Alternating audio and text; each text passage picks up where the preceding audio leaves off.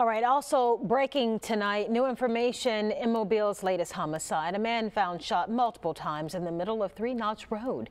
Lee Peck is live outside Mobile Police headquarters with the latest. And Lee, you spoke with the victim's family tonight.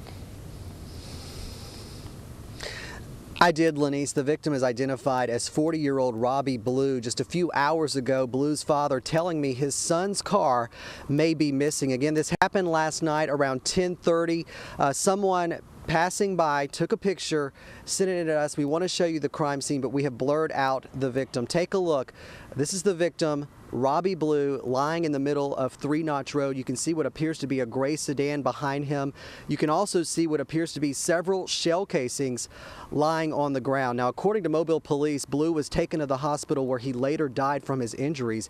And to give you a better idea of where this is in West Mobile, it's the 8400 block of Three Notch Road, not that far from the intersection of Goldmine Road. And at this point, Mobile Police not talking about a suspect, not talking about a possible motive, other than to say that this is the latest active homicide investigation.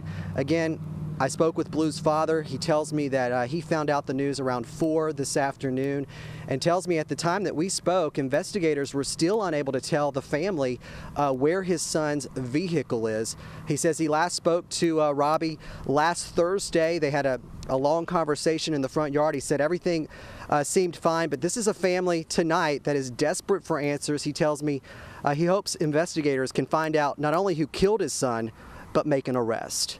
Live tonight from Mobile Police Headquarters, Lee Peck, Fox 10 News.